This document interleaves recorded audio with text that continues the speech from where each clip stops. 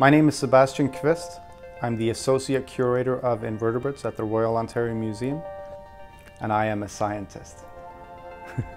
My research focuses mainly on trying to disentangle the evolutionary relationships of this group of organisms that we call Annelida.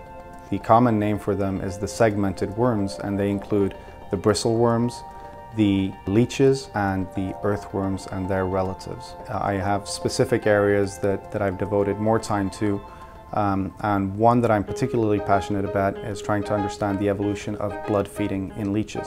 Leech fieldwork is kind of intense. I mean, we do use ourselves as bait. We do wade into the water and they come to us, as opposed to other kinds of organisms that you have to actively look for.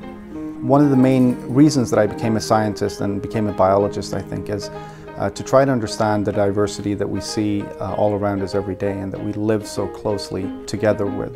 Nature is beautiful.